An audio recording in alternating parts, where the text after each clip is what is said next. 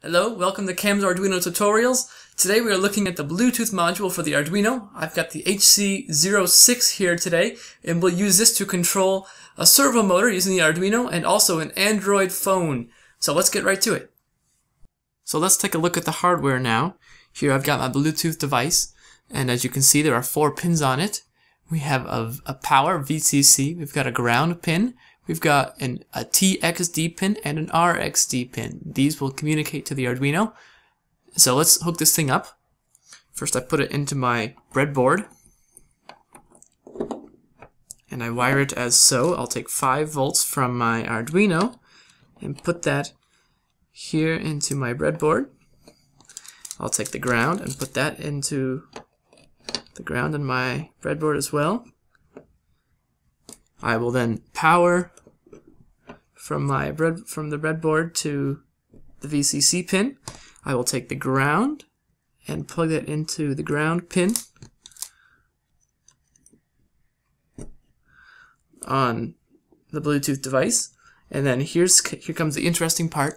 Using the TXD on the Bluetooth device, I will plug TXD, and instead of plugging into TX on the Arduino, I will plug it into the RX pin, pin number 0 on the Arduino instead. And then I will take the RXD from the Bluetooth and connect that to the TX pin number 1 on the Arduino. This is so that the Bluetooth can talk back and forth using serial input and output with the Arduino. So the Bluetooth device is now wired. Now let's connect the servo motor. I will take power. I've got my servo motor right here. I will connect the power from my servo motor into the rail here, and my ground into the ground as well. And then I have 1 pin left over here, and I will use that pin to connect to a digital pin. It doesn't have to be pulsed width modulation, so I'll just pick a random pin. Now let's try 13. And now, believe it or not, the hardware is done. Okay, let's move on to software now. As we can see, we start out with a servo library, and then I've assigned the servo, this value, servo. That's the name of my servo motor. And then I've got a pin here, servo pin equals 13, so servo pin is connected to servo is connected to pin number 13, as we showed in the hardware. Position. This value will assign a value to where the servo will move to, and the Android phone will give you this. It will give the Arduino this value, as you'll see in the next section. So in the void setup, we attach our servo to pin number 13. We begin at a baud rate of 9,600, and it will print the words "control ready," and it will form a new line after it said that. Now let's go on to the void loop. So when the serial dot available is greater than 0, or when there is data to communicate to the Arduino, then it'll assign a position based on the value it gets from the phone. So it'll read the value from the phone, and then it'll assign that value to the position using this parseInt command.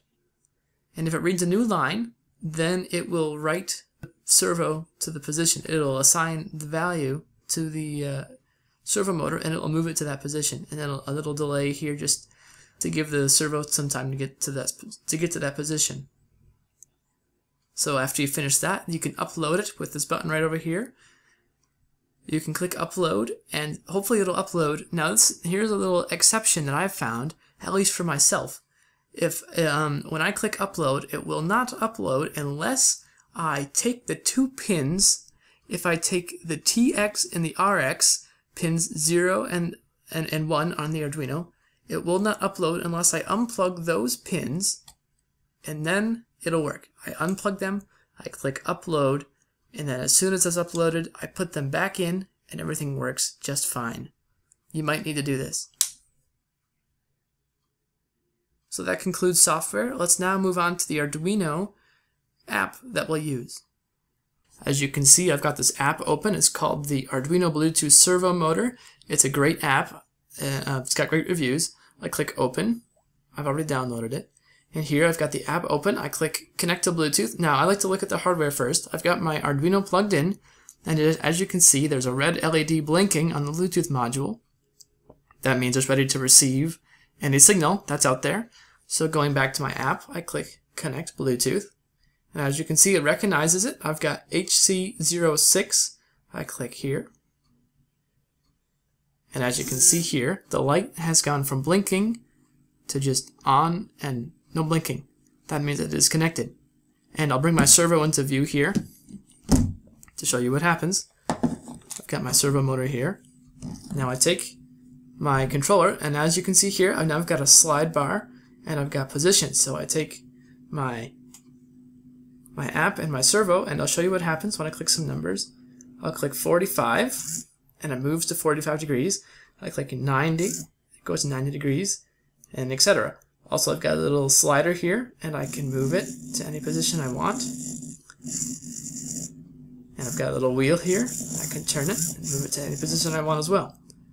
So that's that. There's the app, and that's the hardware and the software. I hope everything is good to go. If you have any questions, please post them in the comments below, and I'll be there to answer them and help you as best as I can. Thank you.